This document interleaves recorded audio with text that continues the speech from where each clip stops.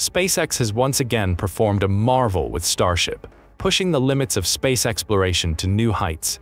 Despite facing some challenges with Starship 33, the Super Heavy booster B-114 achieved a remarkable feat, making a flawless landing on the Megazilla arm for the second time. This achievement opens a bold new chapter for the aerospace industry. But what happened with Starship 33? Why is the success of B-114 such a crucial milestone? And how did SpaceX, alongside Elon Musk, respond to this historic moment? Let's explore in today's episode of Space Now. We are all eagerly awaiting the 7th flight, the first V2 mission with a series of upgrades and new objectives, alongside the first flight of 2025. The excitement is amplified because Starship has undergone several delays, and SpaceX's ability to meet these expectations has made everyone even more hopeful.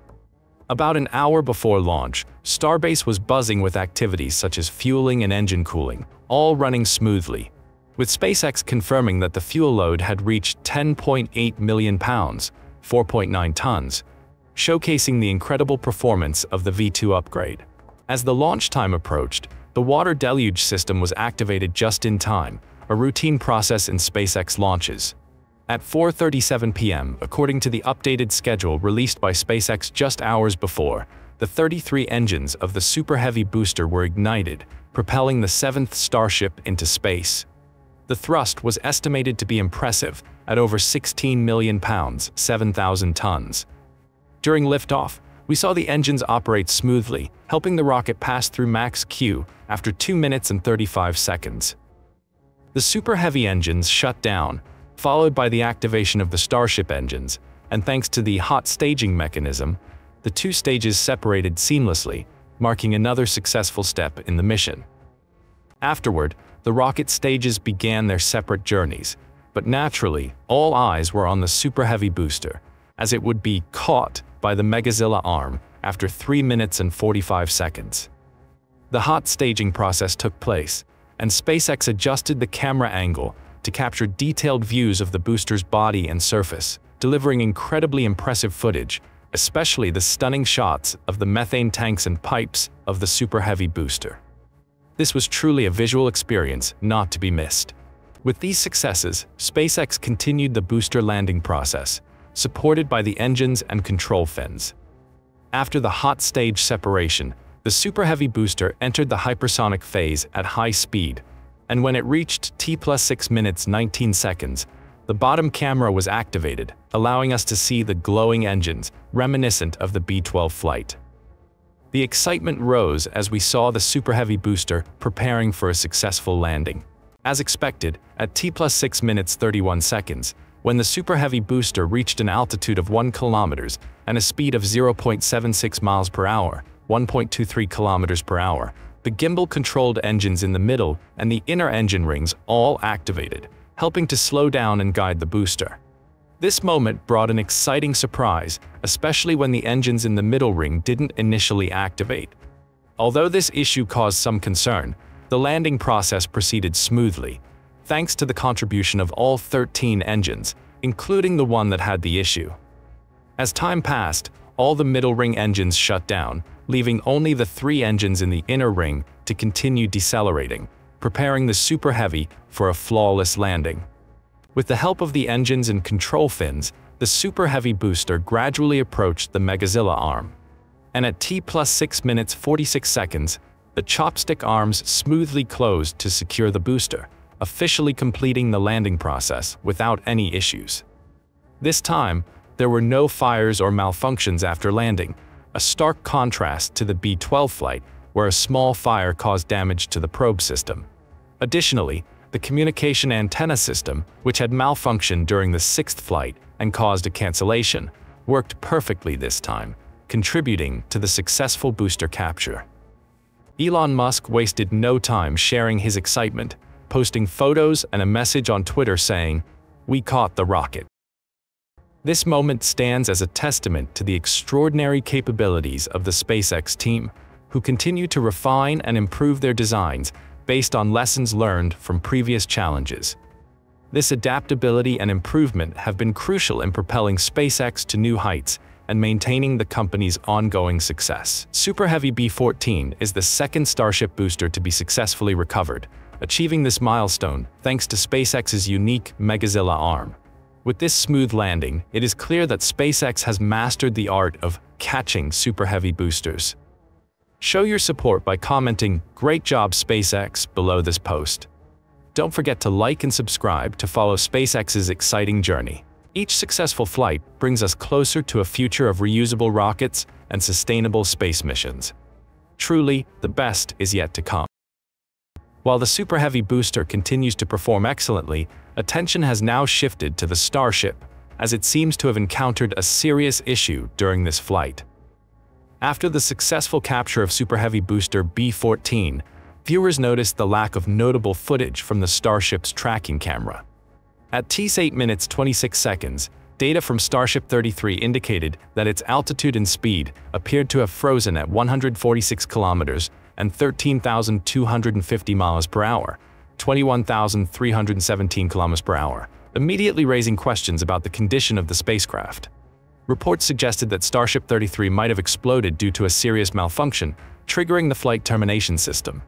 SpaceX confirmed this through a post on X, stating that Starship had experienced an unintended rapid release during ascent.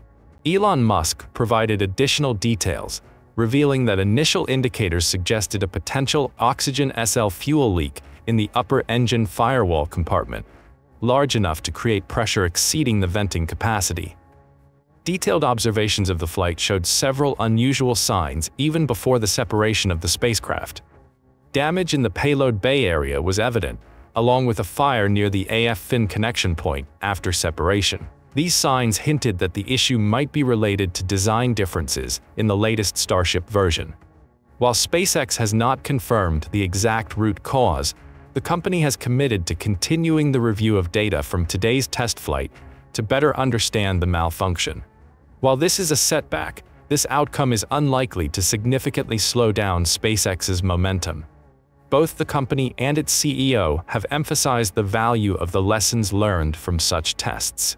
A statement from SpaceX also highlighted that with experiments like this, success comes from learning. Today's flight will help us improve Starship's reliability. Musk also shared this perspective through a tweet. Success is uncertain, but entertainment is guaranteed. This incident has triggered an official investigation from the Federal Aviation Administration, FAA, and while this may delay future launches, SpaceX's flexibility and recent improvements in FAA procedures suggest these difficulties can be resolved quite quickly. While this incident made this particular flight less than perfect, it also presents an opportunity for SpaceX to further refine Starship, much like they did with Super Heavy. Once FAA requirements are fully met, SpaceX will be ready to move forward quickly. Prototypes for the next mission, Starship 34 and Booster 15, are ready for action. For the next mission, the 8th flight is expected to involve another ocean landing for Starship, as SpaceX has yet to complete this test. What are your thoughts on this incident and its impact on SpaceX's journey? Could these challenges be the key to SpaceX achieving new milestones in the future? Share your thoughts. This important test flight, with the 9th flight expected to feature Booster 16 and Starship 35, will mark the first attempt to catch Starship upon return. As previously revealed, Starship 35 will be equipped with upgraded landing pins to support this key milestone. If all goes according to plan, Flight 8 could take place by the end of February, with Flight 9 following shortly after. While setbacks are part of the process, SpaceX is still on track to achieve its goal of complete reusability, a key foundation of their ambition with Starship. This spacecraft is designed to revolutionize space travel, making space journeys more cost-effective and sustainable, opening up opportunities for missions to the Moon, Mars, and beyond. In another update on space exploration, China's Udu 2 rover appears to have stopped functioning. Launched in 2018 as part of the Chang'e 4 mission, Udu 2 landed at the Von Karman crater on January 3, 2019, and has achieved an impressive operational lifespan on the Moon's surface. As of September 2024, China reported that Udu 2 had traveled a total of 1,613 meters. However, data from NASA's Lunar Reconnaissance Orbiter shows otherwise. According to Phil Stuke, a professor emeritus at Western University, LRO images show that the rover has not moved since March 2024. This discrepancy has raised questions about the rover's actual status. A January 2025 update from China confirmed that the rover was still operational as of September 2024, including images of its tracks.